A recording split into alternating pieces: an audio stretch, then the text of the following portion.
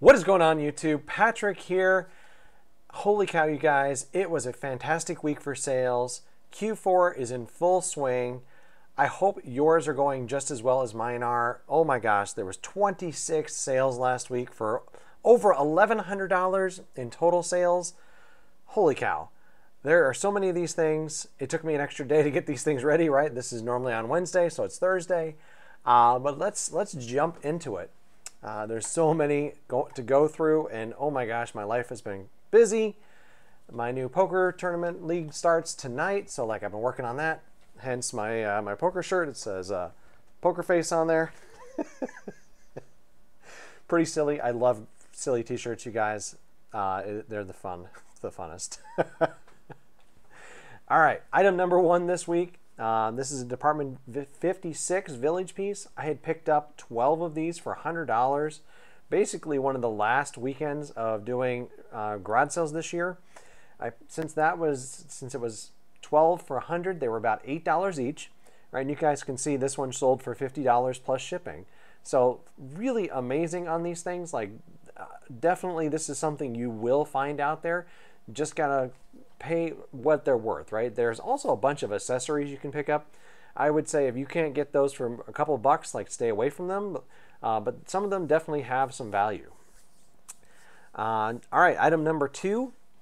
This is a Monty Python 12-inch figure, Sir Robin. I will not be singing the song for you today, but I do love to sing that little song that's in the movie. This is from Monty Python and the Quest for the Holy Grail. Basically, my friend Liz was helping her parents move, and she found a bunch of board games and some toys and some other things.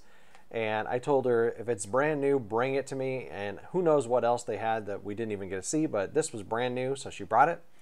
And yeah, since it's a commission for Liz, it's 40-40-20. So 40% goes to Liz, 40% goes to me. And then 20% set aside for fees and packaging and all that kind of stuff. So it's going to be about $24 to me and $24 to Liz. Thanks, Liz. All right, item number three, another commission. This one's from Matt. He brought over some video games and some board game stuff that they weren't playing anymore. Right, one of the things with board games, you got to go through them, make sure all the pieces are there. So I did that, and I found that there was a couple extra pieces that weren't supposed to be in there, including this one. And what this was is a Kickstarter exclusive figure. So right, always, the rule is look everything up, right, you guys? And if it wasn't worth anything, I just included it with the board game itself.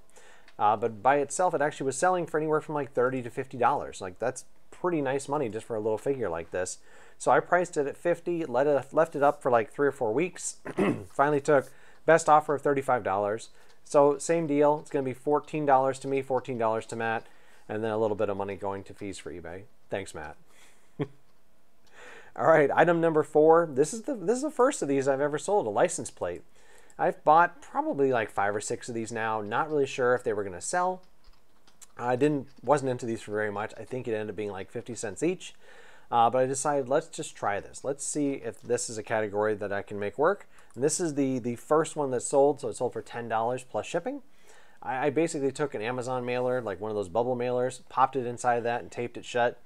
And the person, they got it and it was nice and safe. So like definitely an easy process. So I'm going to just keep looking for these, seeing if I can sell some more in the future. So definitely nice little flip, 50 cents into $10.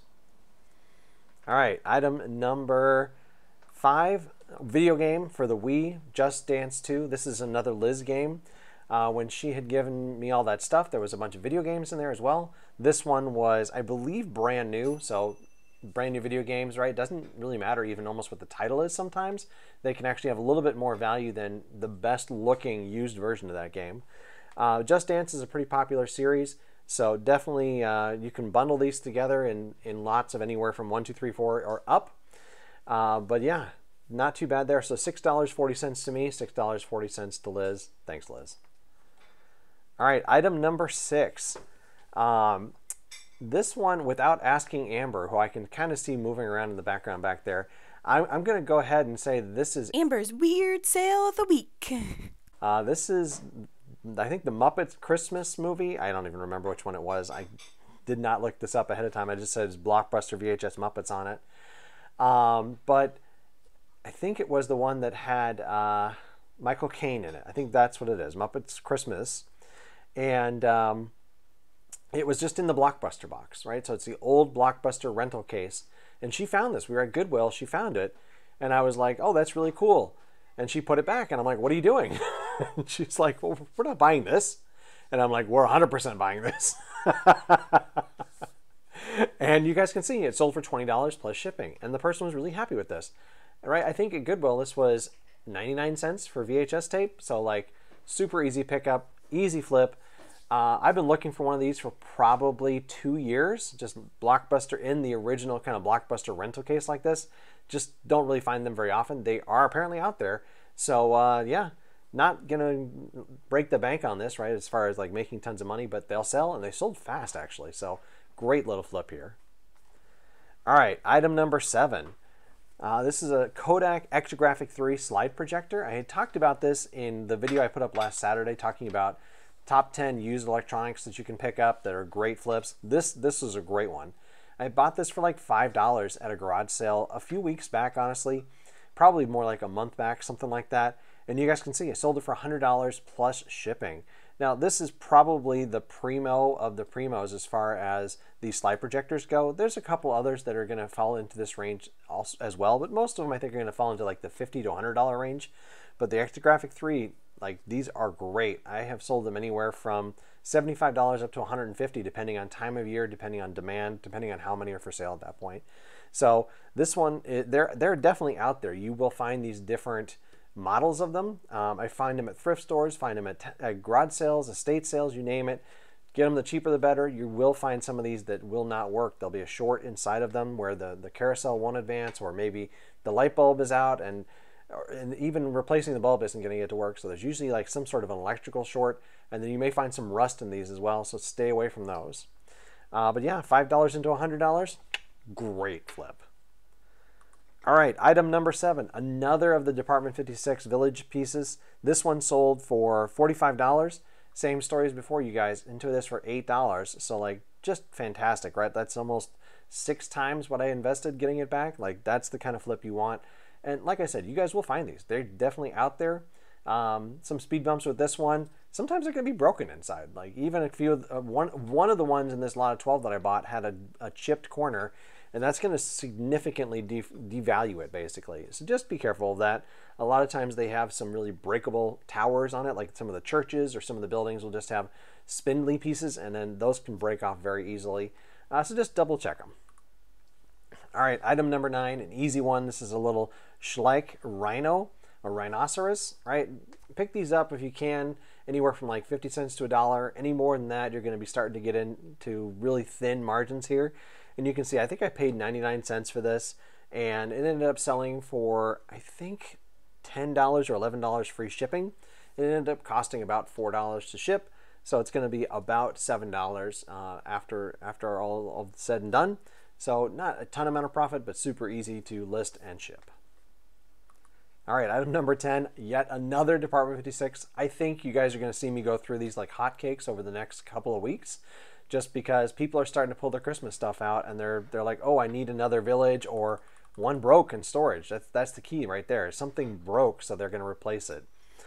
So same story, $8. Sold this one for $40. All right, item number 11. This is a Hallmark ornament, another Muppets thing. 2 Muppets things in 1 week. That's pretty funny. Gonzo. I had picked this one up with Miss Piggy a few weeks back at an estate sale, and didn't really know how much they were worth when I bought them, but I liked them, so I was like, I'm just going to grab them and take them home. Checked my inventory on it. I actually already owned this one myself. The Miss Piggy I kept for myself. That'll go on our tree.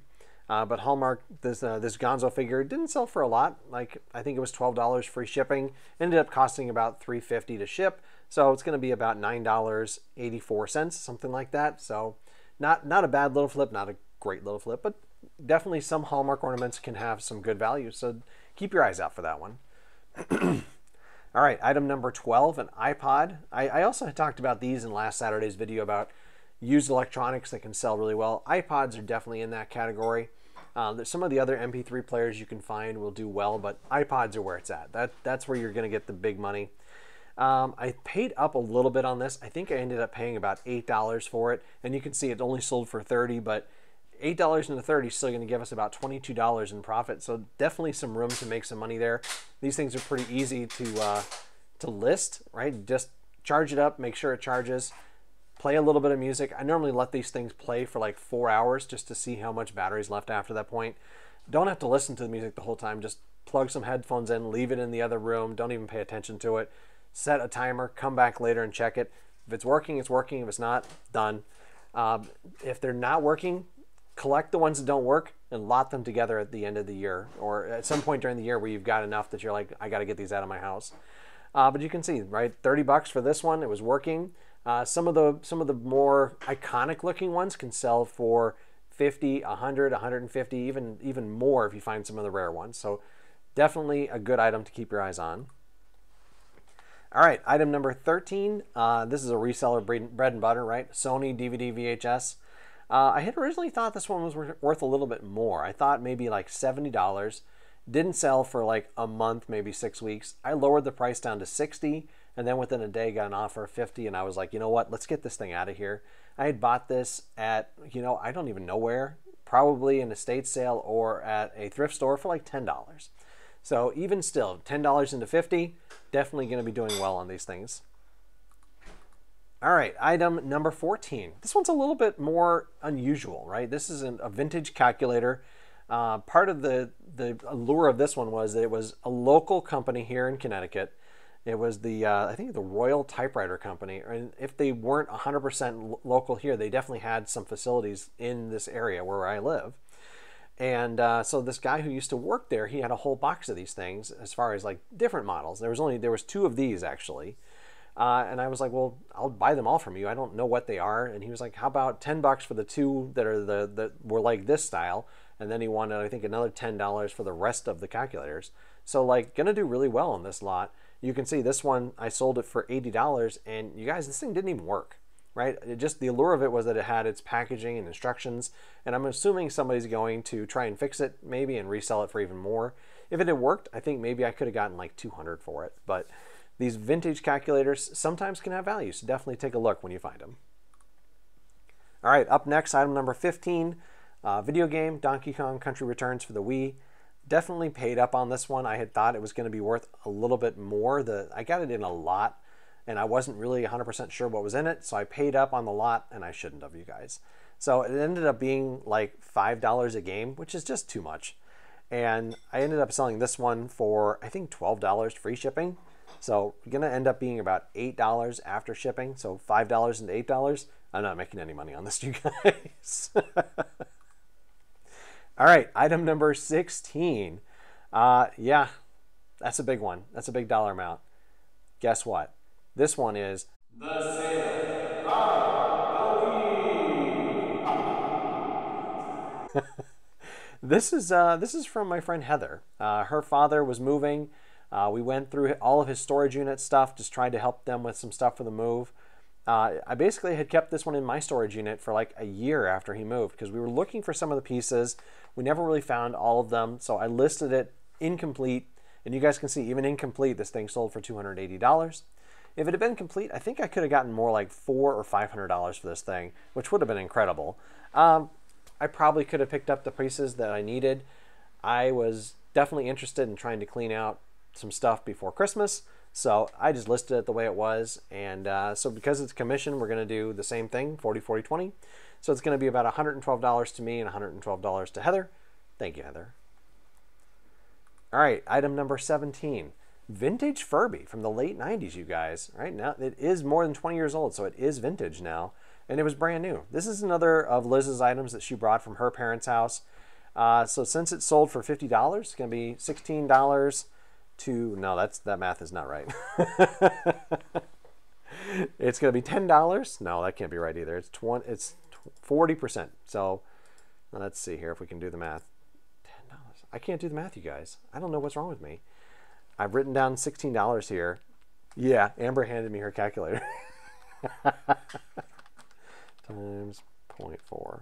Why can't I do this? $20 to me, $20 to Liz. What is wrong with me? That was such easy math. I've got my head is going crazy with all the stuff that I'm going through, and then like I said, starting that new poker game tonight, so I'm like completely agitated about that, trying to make sure everything's ready for it. But all right, so $20 to me, $20 to Liz. Thank you, Liz. All right, item 18. This is funny because you saw the other game piece earlier from Arcadia Quest, and now the game itself sold. It actually sold for almost the same amount as that figure did, so about $40. This one's going to be $16 to me and $16 to Matt. Thank you, Matt. All right, item number 19. I had picked up this one at a tag sale probably weeks ago, right? If you're not familiar with Connecticut and the Northeast, tag sales are garage sales. That's just what we call them here for whatever reason. Basically, I had gotten to this sale early. We went to this neighborhood sale, and of course, like the guy who I was talking with said, "Oh yeah, you got to go see my neighbor's sale. He's gonna have video games." So I walked over there. I was probably like 20 minutes early, and there's already somebody else there buying all the video games. Gotta let it go when you don't hit those scores. That's okay. I still got this one. Ended up paying $5 for it and selling it for $20. Definitely a nice little video game flip. All right, item number 20, a VCR. This one wasn't a good story, you guys. It was stereo, so I bought it without really doing any comping on it, paid $10 for it, got home. It wasn't the best, right? NEC just isn't one of the better brands of VCRs. I thought maybe I could get like $30, $35 for it. Finally, after it had been listed for like 2-3 months, I took a best offer of $20. It's going to be okay. Let's get this thing out of the house, reinvest that money into something that's going to be a little bit better. All right, item number 21, another video game, Zelda Twilight Princess for the Wii. This came from that same lot as the Donkey Kong Country, so I would have been into this for about $5. And you can see it sold for, looks like $16 free shipping, so a little bit better on this one. Not going to be the best flip of the week, though, by any means. Item number 22, another of the Department 56. This one's primo though, guys. You guys can see, right? $100 for this set, and I was only into it for $8. Holy cow! I was super happy when I was able to find a couple of these and look them up and just be like, did really well on this. I think with the $100 that I bought when I bought 12 of them, I think it's going to end up being like $500 in sales, which is just crazy. And right, just got to be able to pounce when you get those kind of opportunities. All right, item number 23, Dork Diaries. This is a lot of 8 books. Paid too much on these guys. I think I ended up paying about $1 each. So right, it would have been about $8, and you can see I sold them for $16. I do love selling book sets, but you want to get them for like 50 cents if they're only going to be worth about $1, $2, something like that. Not $1. $1 is just going to be too much. Unfortunately, with a lot of these hardbacks, right, the parents ended up paying, I think, $10 to $15 for them. So they're going to want $1 a lot of times. You got to exercise that restraint, not buy them. All right, item number 24, Ninja Coffee Maker Part. This is the filter holder for like a coffee bar version of their coffee makers. I have talked about these things several times. Definitely a when in doubt, part it out type of situation. By itself, I think the Ninja Coffee Bar usually sells for like $30 to $50, so really not bad. But if you part out every one of the pieces, you can get over $100 for everything. So a couple of them slow movers, right? This has been for sale probably since like April or May, right? And we're in mid-November, so it took it 6 to 7 months to sell, but it did sell. And a bunch of the other stuff sold right away for like $30 each, right? So I made my money back no problem long time ago. So this is all profit now. Because I bought the unit probably for like $5 to $10 in total, I had to just kind of make up a price on this. I ended up putting like $2 on this. All right, item number 25, a Franklin baseball glove. Basically, I've been experimenting with baseball gloves the last basically year. Before then, I really hadn't bought them. But I paid $5 for a bunch, like individually for like 5 of them, I think. And this is, I think, the last of them to finally sell. It took a year to sell, but it did. And surprisingly, in November, I think it ended up going to California, which is pretty funny. Right, nice and warm in California this time of year, apparently. But $15, not bad. What I found is some of the Rawlings ones were selling for more like $20 to $30 or more. The Franklin, not the best. And then there's a couple other brands that did all right. Definitely some money to be made. I would say, similar to books, get them as cheap as you can. All right, item number 26, and this is the last one this week. This one looked like some vintage 1980s muscle men, M-U-S-C-L-E. It's an acronym. But it turned out to be from a more recent line called Super 7. So that company has been making new toys the last few years. And it was some kind of toy line or movie line or something that I've never heard of called The Worst. Never heard of it. Don't have any idea what it is. But I paid 50 cents for it and sold it for $10. So not going to be unhappy with that at all. I do love selling toys, and I do have a fondness for even things that look like toys from the 80s. That's always going to be fun for me. All right, so that is going to do it this week, you guys. Let's do a quick recap of the week. I did end up listing 25 items, so that's like 3 weeks in a row, something like that. And I think that's really helping with sales. Just being very consistent, listing items every single day.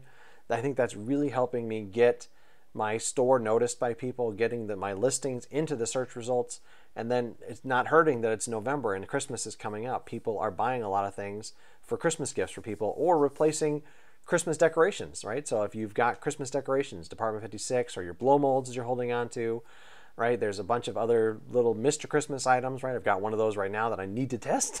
Get that listed as soon as I can. I keep forgetting to do that. I keep buying more stuff, right? Like, so that's always the most fun, is anything you bought that's brand new that you just like, oh, I can't wait to deal with this one now. But like I mentioned, $1,137 in sales, which is pretty amazing. Cost and goods sold was up there this week, $348. Mostly because, right, a lot of it was commission. Some of the big items were commission items. So I'm going to pay for that. And that's okay. I don't mind. I'm getting a good amount of money out of them even still at the 40% there. Looks like my fee estimate's about $175 and all that stuff. So all in, going to be $524 out of the $1,137. So really not bad at all.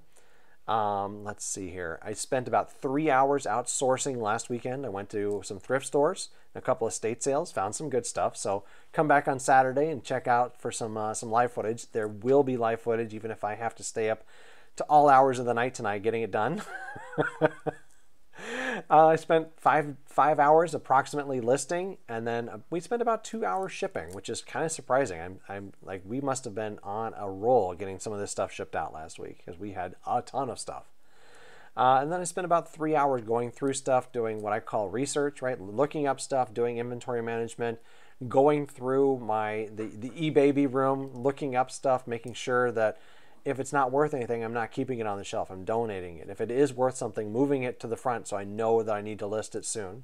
Going through it and kind of prioritizing also, just making sure it is like where I need it to be. So taking that $1,130.70 and minusing out that $500 and then dividing it by the 13 hours I spent last week. So that's just profit. So in profit, $49 an hour last week, you guys. Holy cow. My goal is $30. So 49 is well above that, and I definitely feel like a big success last week. So it was great. I was flying high, and then something took me down a notch as well. So like, of course, that's usually what happens. So I'm trying not to let success go to my head. But that will do it. If you've enjoyed this content, please smash that like button. And if you're interested in seeing more content like this or live footage from thrifting or from garage sales, please subscribe. There will be more content of that. I'm trying to still publish 2 videos a week. Wish me luck on that. It feels like it's just been a roller coaster of just lots of stuff going on in life. And we'll be going on vacation in about, I don't know, within the next couple of months as well. So, of course, that'll infringe upon me getting this stuff done. We'll see. We'll see. But that'll do it for this week, you guys. Once again, my name is Patrick, and thank you very much.